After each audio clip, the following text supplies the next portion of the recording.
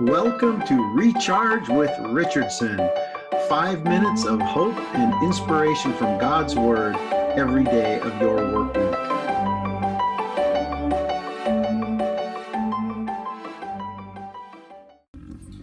Welcome once again to Recharge with Richardson. We're so glad that you could tune in. We're so glad about your viewership and your subscription and giving us the opportunity to disciple you during this really tough time. Our world right now is in a place of chaos and flux and it's so much uncertainty going on because we don't know what the future may hold. We don't know how long this thing may take. It may take just a couple more weeks or maybe even a couple more months. We may be dealing with this until the fall. And some of us are dealing with a lot of fear and anxiety about this because one, we've either lost our jobs already or for sure we know we're going to lose our jobs. And we don't know how we're going to provide for ourselves and our family. So there's a lot of fear to really deal with as of right now and anxiety to deal with as of right now. But today I want to give you some encouragement during this time. And that encouragement comes to us today from Exodus chapter 14. And the topic is stand still and be calm. That's right, stand still and be calm, okay? So in Exodus chapter 14, God had just rescued Israel from Egypt, the land of bondage and slavery. And in the process of sending them from the land of bondage and slavery to the promised land, God instructed Moses to allow the children of Israel to encamp right by the Red Sea before they crossed it. And when Pharaoh, who had just let them go because God had twisted his arms, he decided to send his chariots, his armies, his Humvees and tanks to go and get back the children of Israel and bring them back to slavery.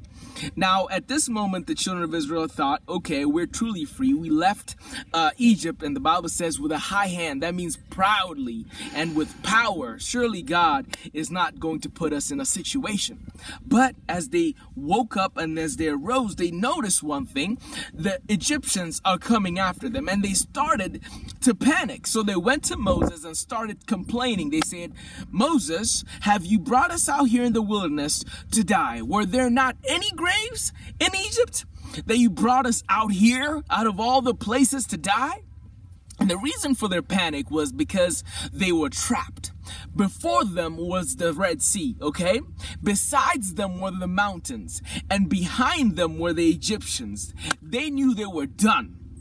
And so, just like us, we are feeling trapped as of right now. And we're forgetting that God is in control.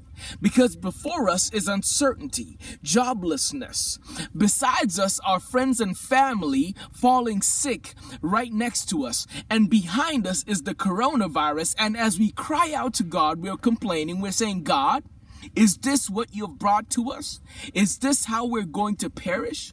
Is this what you have in store for us? Is this the promised land that you've promised us for so long? But you see, God had an idea. He had a plan. He had a plan the whole entire time. And God shows himself by the way Moses speaks to the children of Israel.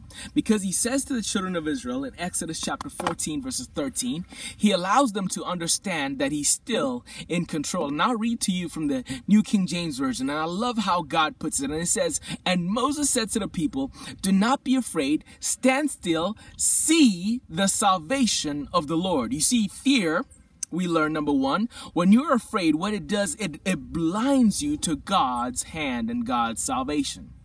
It allows you not to see what God is doing. And so God is saying, don't be afraid. Why? Because it blinds you, because you cannot see my hand during this time. And he goes ahead and then he says, the Lord will fight for you and you shall hold your peace. Did you know that God is fighting for you? God is not only a lover, he's a fighter. He's a man of war. And God today is telling you, stand still because I'm fighting for you. And you can have faith and trust in that during this hard time, knowing that God is on your side and you will not falter. You will not fail. You will not be succumbed by this situation, but you will be victorious because God is looking out for you. He will strengthen you in your time of trouble. And yes, he's right next to you even during this hard time. So be blessed. Thank you for tuning in to Recharge with Richardson. We appreciate your viewership. Thank you.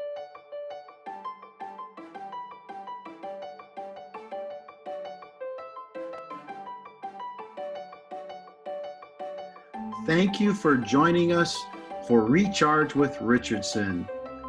Join us tomorrow for the next episode, and until then, may God fill you with joy and peace and hope.